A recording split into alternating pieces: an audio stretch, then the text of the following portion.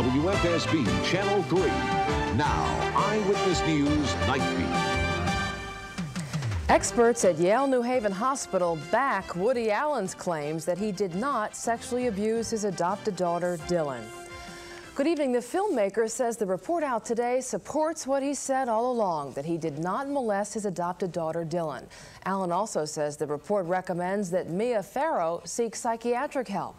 Channel 3's Dennis House was on hand for this latest but not the last chapter in the Woody and Mia saga.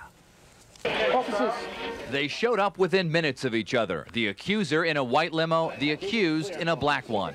The former lovers, along with a throng of reporters, were at Yale New Haven Hospital to find out if child sexual abuse experts believed Farrow's claim that Allen molested their 7-year-old adopted daughter, Dylan.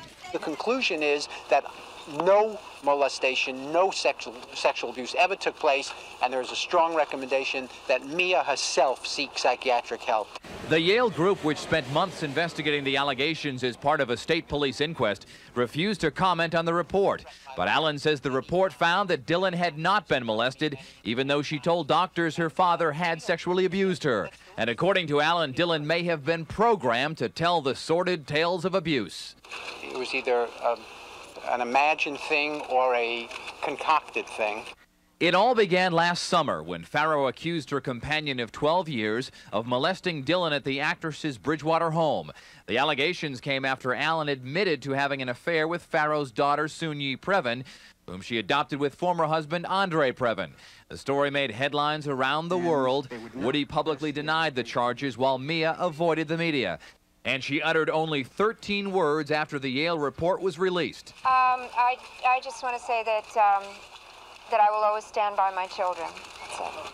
Farrow's lawyer, who once said the Yale team was the best, criticized the report. The Yale group, comprised of 2 social workers and a pediatrician, has issued a report which is incomplete and inaccurate.